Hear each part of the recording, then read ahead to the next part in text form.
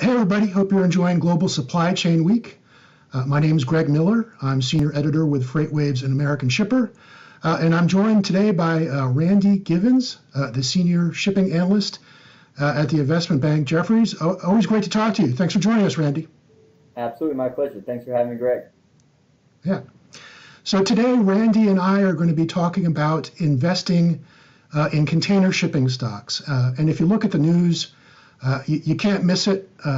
There's record congestion in Los Angeles, Long Beach. There's record imports. There's record freight rates. This is not the kind of story that's on the trade press anymore or an American Shipper. This is in CNBC, the Wall Street Journal, the New York Times. It's out there. So when people see something like this, one of the things that crosses their mind is, how can we make some money on this in the stock market? And there's three different categories of stocks that we're going to look at. Number one would be stocks in the liner companies themselves, the ocean carriers. Number two would be the ship lessors. These are the ship owners that charter the ships to the liners. And number three would be the box equipment lessors. They own the containers, the container equipment, and they lease those to the liners. So let's start with the liners. And, as far as the public equities, the big guys, Maersk is traded in Copenhagen, Hapag-Lloyd's in Germany, Costco's in Asia. In the U.S. to date, we've had somewhat slim pickings. I mean, we have Matson, which spun off from Alexander and Baldwin in 2012. They have high exposure to the Trans-Pacific trade, but they're based in Hawaii, and they're very also exposed to the domestic Jones Act trades to Alaska and Hawaii, and therefore the Hawaii tourism business and so forth. We have Maersk, sort of. They have American depository receipts that are traded over the counter here. And now we have Zim, which recently concluded an IPO and listed here in New York. So we have some options now. These guys are directly exposed to these record spot freight rates. So I guess the first question, Randy, is just looking at the fundamentals that drive these liner stocks. Let's leave the ship lessors aside for a moment, but the liner stocks, what would you say is going on here? Yeah, great question, Greg. We've got a lot of that similar question here over the last 6 to 12 months. So really, let's just step back to a year ago, right? Around February of 2020, things were decent, right? They were okay. And then late February, all of March, you had a vast reduction in liner rates and what they were earning. A lot of that was because there was not much supply of goods coming out of China. With the coronavirus, COVID-19, all the factory shuts down, there wasn't much coming out of the Asian whole economies. And then in April and May, you didn't really have much demand, right? US was going into lockdown, Europe was going into a lockdown, nobody wanted to spend money on everything or on anything. So as a result, you had a very sharp reduction in rates. Now, to counteract some of that weakness in the market, the large liner companies really showed the fruits of the consolidation that has happened over the last 5 years.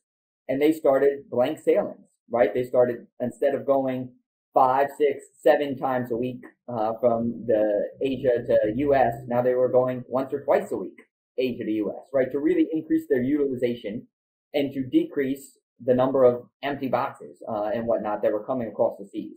So that capacity discipline really helped buoy the market in a very terrible time, the first half, let's call it, of 2020. And now in the back half of 2020, things changed rapidly, right? You had all of the Chinese production back online. At the same time, you had a surge in demand for consumer goods and containerized goods throughout the US and throughout Europe.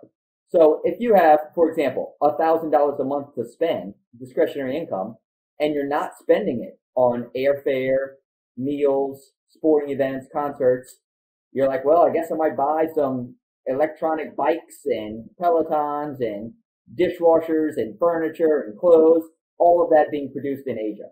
So you had a big spike in consumer spending, as well as a lot of inventory restocking, because the supply chain was so messed up from February to June, July, that inventory levels shrunk to multi-year lows throughout the US and Europe. So you had to restock a lot of that inventory. So there were many reasons why liner rates fell apart, but were buoyed in the first half of the year and then rallied strong in the second half of the year.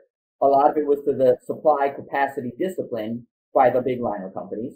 And then on the back half of the year, it's been all about demand. There are zero blank sailings now. There's like zero idle fleet. Every vessel that's on the water is full. There's congestion, there's delays in the canals, things of that nature. But for the time being, it's all systems go. And as you've seen, rates for these boxes, for the 20-foot equivalent units, the 40-foot equivalent units, are at all-time highs. You just look at the SCFI, you look at the FreightWaves index, anything and everything, rates are booming. Yeah, and you mentioned the blank sailings and the capacity management. It seems there's been a real change in the fundamental nature of the liner business due to all this consolidation. And, I would think that this really improves the outlook for the liner equities and some of the names that we have going forward. Absolutely. It was a big structural change, right? There wasn't really the opportunity to show how beneficial consolidation has been until this past spring and early summer. And it kind of shows that, look, they can pull on and off supply very quickly to kind of keep rates at decent levels. So for the last 4 or 5 years, on average, the SCFI, which is a global average of TEU rates, has been between $800 and $1,000 per box. Currently, that's up to $2,800 per box, right? So now rates are certainly going to fall from these levels. Don't get me wrong, but we don't see them going back below 1,500, much less below 1,000 in the next year or two, right? With what we've seen on the capacity discipline side and what we see on the prolonged demand side. So as you mentioned, some of the liner companies, we recently initiated on ZIM, ticker ZIM, and right, they've already guided to 1Q being a record, 4Q was a record, 3Q was a record, right? So all these records are going higher and higher. Hapag-Lloyd, for example, they recently also said that 1Q is going to be a record, right? So you're seeing very, very strong rates, very strong profitability for all the liner companies, and that's even with higher bunker fuel expenses, higher ship rates when they charter in their vessels from some of the lessors and the owners, which we'll get to in a minute. They're still obviously achieving record profitability. So 2021 is going to be a very good year for these liner companies. Okay, great. So great timing on the ZIM IPO. Let's move on to the ship lessors, which is by far the largest category in the U.S. listed sector. Most carriers will own a portion of their fleet and lease in a portion of their fleet. So someone like Maersk may lease half of their fleet, and someone like ZIM pretty much leases their entire fleet. And there are two main drivers I see for the fundamentals of these container ship leasing stocks. Number one would be counterparty risk. What is the chance that the liners are going to make good on their leasing arrangements? And number two is the charter rates, the prevailing charter rates themselves. So let's start with counterparty risk. That spiked in 2016, around the time that Hanjin collapsed, and it spiked in March of last year when everyone thought the world was going to end. The French carrier CMA CGM has some bonds, and I think at one point in March they were trading at 55 cents in the dollar, but they're now back towards par. So would you agree with me that the counterparty risk aspect of these container ship lesser stocks, that's off the table? Absolutely. And you had a great point there with the CMA CGM bonds, right? Going from 55 cents on the dollar in March to above par currently. ZIM, they have some public bonds as well. Same pricing scenario. So, right, at the beginning of the year, counterparty risk was really all we talked about when it came to the lessors and the container ship owners. But now that is no longer an issue, right? These liner companies, as we just discussed, are making record profitability. Their balance sheets are in much better shape. So, right, the liner company container kind of the counterparty risk there is certainly absolved, if not, completely gone. Yeah, and I would also think, going back to the point of the fact that the liner structure has changed and that they're able to manage capacity, that if that's a structural change, then that reduces the counterparty risk of container ship lessors structurally going forward. Absolutely. And then the fears of bunker fuel going to $1,000 a ton with IMO 2020 and VLSFO and all of these things. Yeah, bunker fuel would be a lot higher than it was now if you didn't obviously have COVID-19 and the demand destruction for crude and jet fuel and diesel. But again, with the supply of VLSFO out there, with a lot of scrubbers being installed, we don't think there's going to be a huge kind of spike in VLSFO prices or your bunker fuel expense. So again, the liner companies are in much better shape financially. And then let's move on to the charter rate exposure. I mean, the charter rates now are historically high, but if you look at the different ship lessor companies, they all have a different profile. I mean, some of them will lease a ship for 18 years, which is essentially the entire life of the vessel, and that's more like a financing arrangement, whereas other companies will be leasing ships for a period of months. So it all comes down to which companies have leases that are maturing right now at a time when these rates are high, so that they have the ability to sort of double or even triple the rates that they have had before, and even lock in longer rate charter durations. And you cover a lot of these stocks, and I'm wondering if you could just go through some of these companies and how this charter rate exposure that varies from company to company has played out. Yeah, it is pretty diversified, right? And as you mentioned, what you see on the biggest ships, 10,000, 15,000, 20,000 TEU, right? To build those ships, for the lessors, the owners to build those ships, they're going to want a 10, if not 15, if not 20 year charter against them, because that's a high CapEx proposition and a high residual risk proposition if you're just doing that on spec. Whereas the smaller ships, the 8,000, the 6,000, the 4,500 TEU vessels, those, you'll probably buy and you can acquire. You won't build them at this point, but you'll acquire them even on 1 or 2 year charters because they're a lot smaller. There's a lot larger kind of demand for those, a more diverse demand for those, right? You have more customers because they're smaller ships. They fit into more ports, all of those things. So on the companies we cover, you've seen some of both, right? On Atlas, formerly C-SPAN, they just did 10 15,000 TEU container ships with Zim, partnering with them for 18 years, right? So very large ships for very long-term charters. Brand new. They're coming in 23 and 24. On the other side, Global Ship Lease, GSL, they've done 7 Panamax vessels built in 2001 on average, so around 20 years of age, 6,000 TEU, and those charters are only for about 3 years. So again, because they're so much older, so much smaller ships, they're willing to take a much shorter duration contract. Now, our top pick in the space has been and is Danaos Corporation, ticker DAC.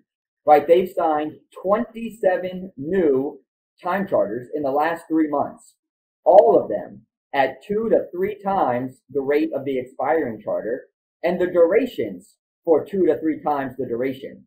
So the charters that they were signing in the spring were 6 months, maybe 9 months at $8,000 to $10,000 a day.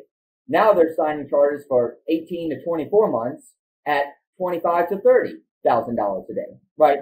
So pretty much all the lessors, the owners, have a kind of cascading, a ladder approach to their time charters.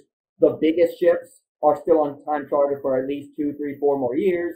The smaller ships, those are probably on time charter for 6, 12, 18 months. So it's really a staggered chartering portfolio. But as you mentioned, now that the balance sheets are much better at the liner companies, the counterparty risk is gone.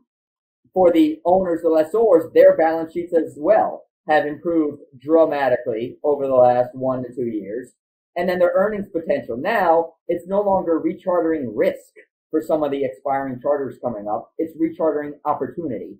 And that's why we like Global Ship Lease, GSL. That's why we like Danaos, ticker DAC.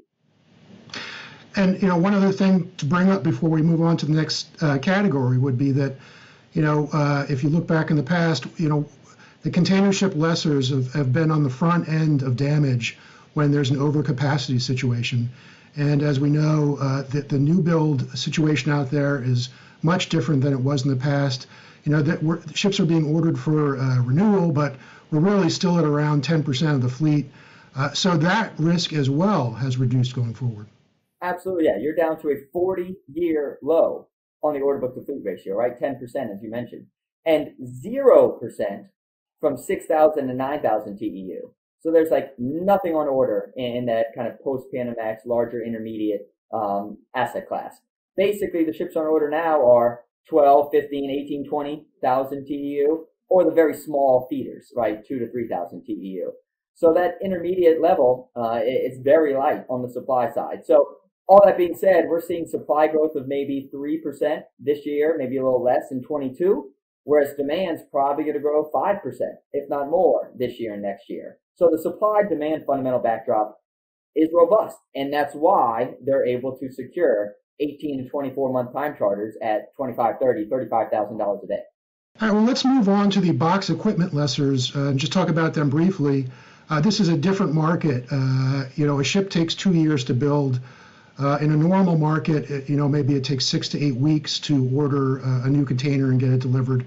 Of course, this is not a normal market, but there are some big names out there in this space. Triton, Textainer, CAI. They have the same drivers as the ship lessors in a way: counterparty risk and charter rates. The world is short of boxes, so these guys are doing fantastically lately. When you're a liner company, Zim, for example, you're chartering in the tonnage from the container ship owners, the lessors. You're also chartering in the equipment, the individual TEU, FEU boxes for those charters, right? So that market has certainly soared as well. You just look at those stocks that you mentioned there over the last year. But again, the supply outlook isn't as visible as the container ship supply outlook because of the duration of new building. For these large container ships, we're talking 18, if not 30 months.